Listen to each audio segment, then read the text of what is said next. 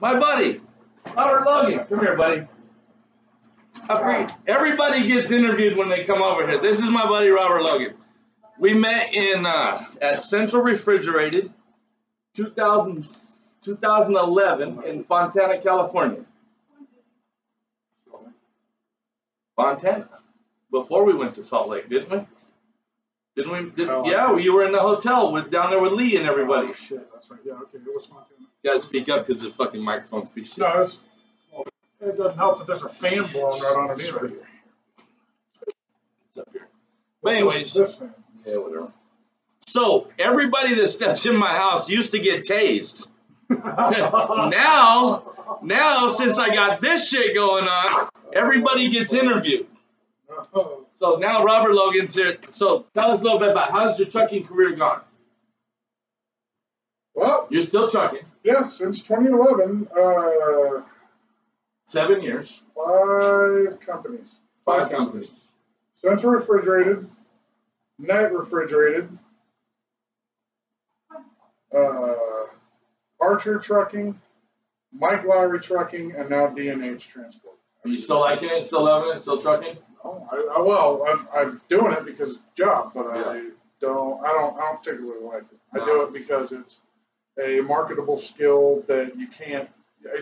You're infinitely employable. You have that card in your wallet, you're infinitely employable. So there you go. That's about trucking. Now we're gonna move on to something a little more fun here. This motherfucker was on TV. He was famous. He is famous. These big, because we talked about gauges with Peter Allen the other day. My buddy was here the other day, and he's got these huge things. Like check this out. His grandfather died, and he had a really cool early 1900s watch. Okay. He took it down before anybody else started doing this shit on eBay and stuff, and had them cleared. 2 watches or just one? One watch split in half. So it's got the face on one side and the gears on the other, and had them done in that the polymer. Yeah. So now they're gauges. They're about this big, inch and a half, whatever a watch is. Yeah. Well, mine were 2-inch when I went on the Doctors.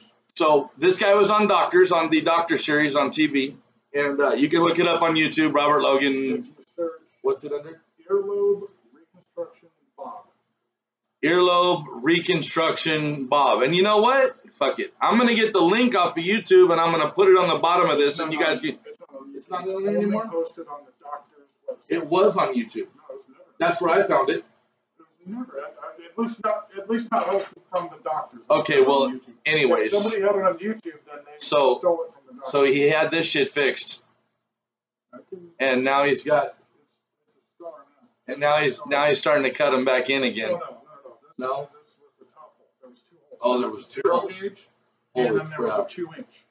This hole right here used to be the top hole. 15 minutes of fame. I got a movie star in here. 4 minutes.